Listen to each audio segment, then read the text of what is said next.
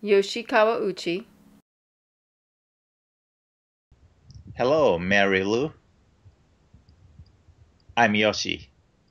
I stayed 1 year from 1989 to 1990 in Berkeley, and it was a time ADA was enacted.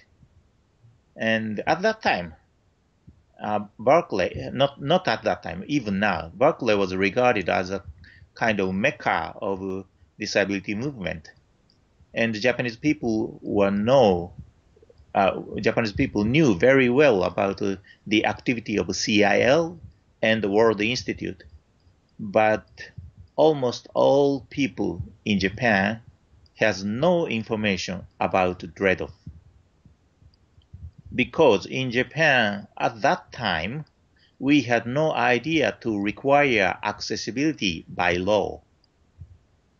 So I was very interested in DREDF activity, and Mary Lou, you were very kind to me, and you taught everything, whatever I asked you. And when I come back to Japan, I talked this information to some lawyers in Japan who are interested in disability issues.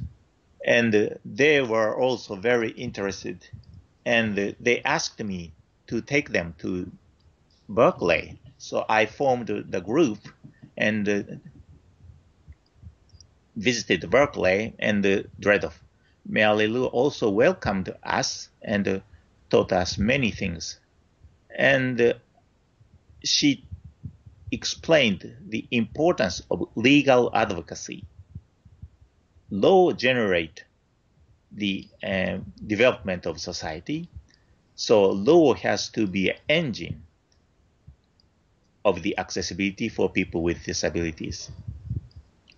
So right now, those lawyers are working very hard, and we have made the accessibility law in Japan, but I don't think it is not based on the civil rights idea in Japan. But anyway, physically, Japanese society became very accessible. And I have invited Mary Lou several times to Japan, and she came to Japan and delivered lectures and visited many places. At that time, accessibility was not so much matured, but right now it is more developed than before. I hope you will continue your activity and contribution to disability movement, not only for US people, but also Japanese people. I look forward to seeing you again. Bye-bye.